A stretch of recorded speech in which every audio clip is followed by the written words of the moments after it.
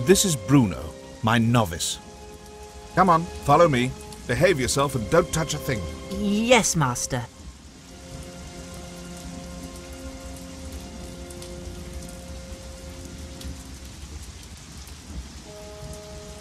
I can't reach it from here.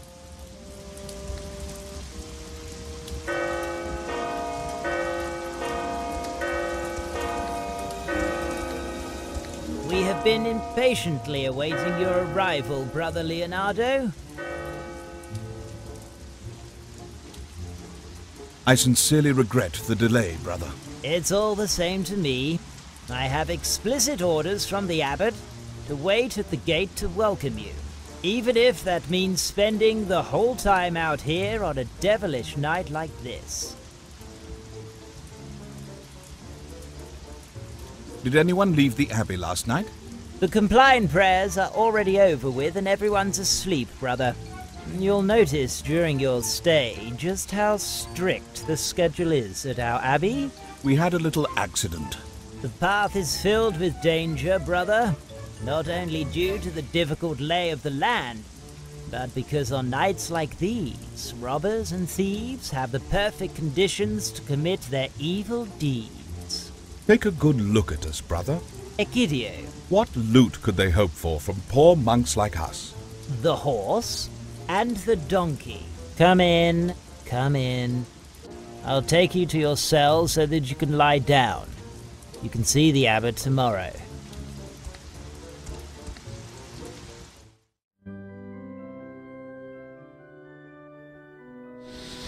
Brother Leonardo, it is an honor for this humble abbey to be allowed to welcome you. Father Abbot, if the honor is as great as your modesty, I don't think I deserve it. This is Bruno, the son of the Count of Capra Negra. Where were we? Ah, yes, the young man who would like to be initiated into our abbey. Father? We have brought a gift from the Count. A gift? What is it? What is it? A book that shows the Count's interest in... No, a book. I think I get the point. He's very interested in seeing his son have a successful career with the church. Father, these days a book can be a great treasure. Brother Leonardo, as with many others, news of your wisdom and perception has reached my ears as well. As there is a matter which does worry me, I would very much like to discuss it with you.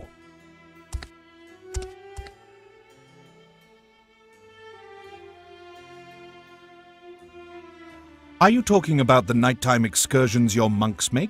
What do you mean by that? Yesterday we were attacked by a monk, and there aren't too many monasteries around here. I regret any such incident, but I'm sure that your eyes and the dearth of light caused illusions that deceived you. Once the prayers for Compline have been said, the monks are not allowed to leave the abbey. Is that right? All of the doors are locked tight, and the only ones who don't sleep in the Artificium, where the monks' cells are the brother gatekeeper and myself. It's true. We were not able to see his face. But one thing is certain. Whoever it was wanted to prevent us from speaking with you about the death of your former gatekeeper. But how? I just spied Egidius walking towards the cemetery with a wooden cross on a cart. I put two and two together and deduced that a monk must have died recently. And as Egidius was the one who waited for us last night, and the duties of a gatekeeper normally have nothing to do with those of a gravedigger, it's only logical that the deceased must be the gatekeeper. But why do you suspect that something curious is attached to that death? An accident wouldn't make you uneasy, and if the situation dealt with a suicide, you wouldn't bury him in consecrated soil. Well, well, I see that word of your fame is more than just idle talk. Father. Brother Leonardo, running an abbey is no simple task. And in times like these, preserving the righteous faith of the community is even more difficult. Day by day, the people become less God-fearing, and the devil sows his seeds on the fertile soil of doubt and fear.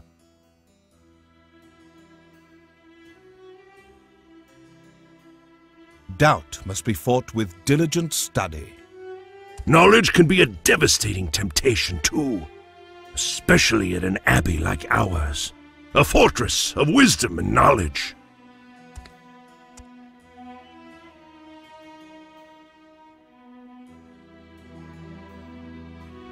The greatness of your library is known far and wide, as are the difficulties in seeing its best volumes. As you know, the archives of our library hold ancient and extremely rare copies of the most important writings of Christianity. Bibles, epistles from many saints, scriptures from significant blessed figures, written down to enhance the love of our Lord. It is our duty to preserve these precious books. And that's why access is denied to everyone except the librarian and his assistant.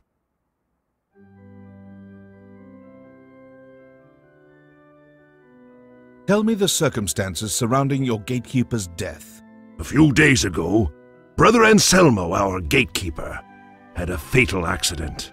A censer made of solid silver that several brothers wanted to hang fell and struck him on the head.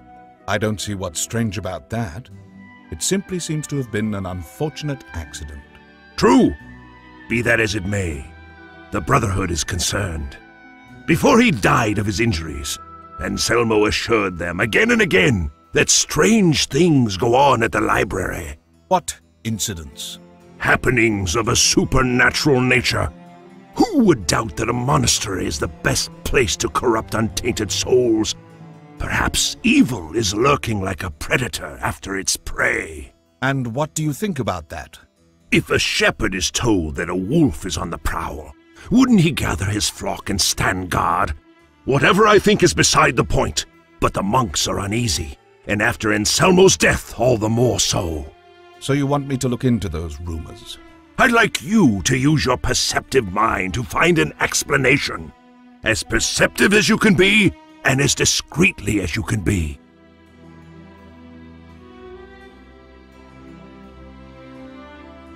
I'm all for it. We thank you, Brother Leonardo. But I will need something.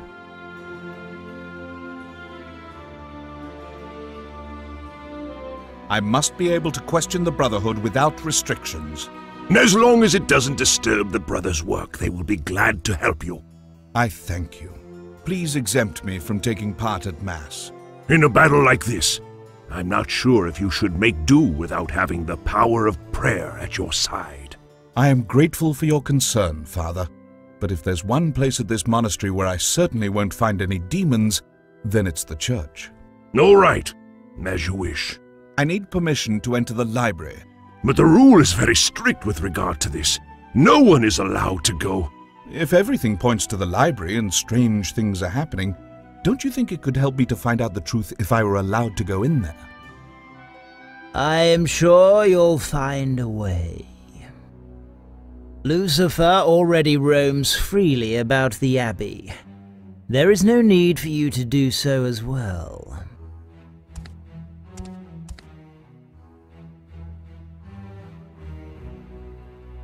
At the moment, it's not Lucifer who has me worried. Brother Leonardo, this is Segundo, our prior. Brother?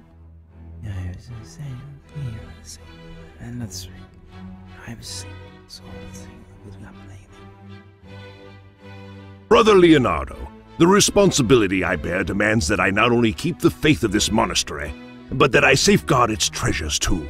The rules that forbid entry to the library serves that purpose. And I cannot permit people to walk in and out as if it were a marketplace. But your mission is to investigate the death of Anselmo the gatekeeper, and to find the signs of the devil in this matter. Then please excuse me, Father. I have a job to do.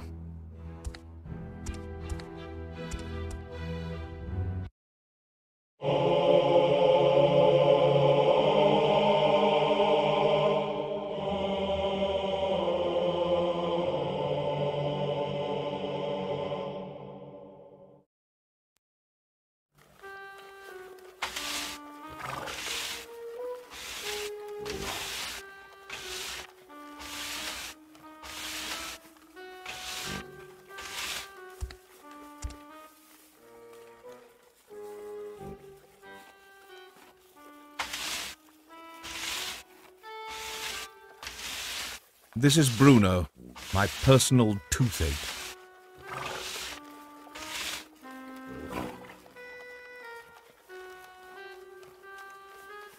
Come on, follow me. Behave yourself and don't touch a thing. Yes, master. Bruno holds him in high esteem, and I think the feeling is mutual.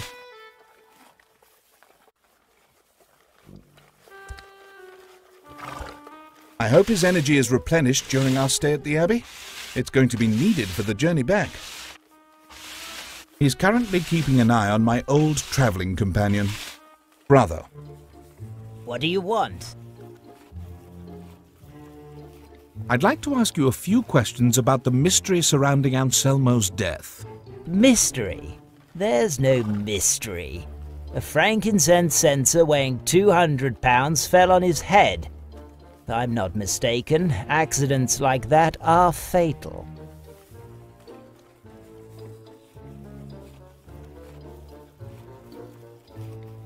You seem to be quite sure of yourself. Indeed, I'm sure. I was there. Beg your pardon? I was one of those holding the rope for the censer together with Nicholas and Gottfried. We had just fixed the rope in place and were wondering if the height was right when it suddenly split apart. Anselmo and the abbot were underneath the censer, but Anselmo didn't get away in time. As you could plainly see, if there's anyone to blame for all this, then it's a rotten rope. About something different. Didn't you ask yourself if maybe it wasn't an accident? I don't ask. I thought questions were what you do.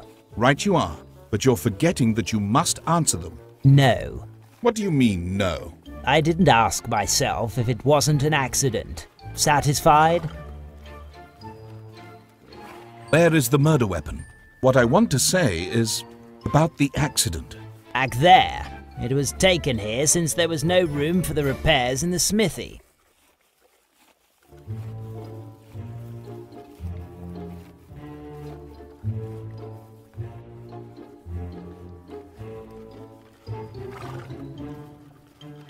We're leaving. Are you going to be nearby? I hope not.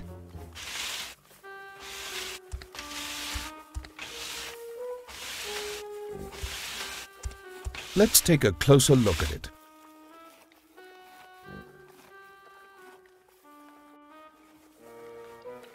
The fraying is much too clean. The weight of the censer can't have caused that. At the same time, it's too coarse to have been made by a sharp instrument. Interesting. What have you found, Master? Oh my God, it's blood. You found some evidence. Think about it, Bruno. Do you really believe that finding blood in a censer that struck a monk and killed him can automatically be called evidence? Besides, it's not blood at all. It's not? Look closely at the way it dried.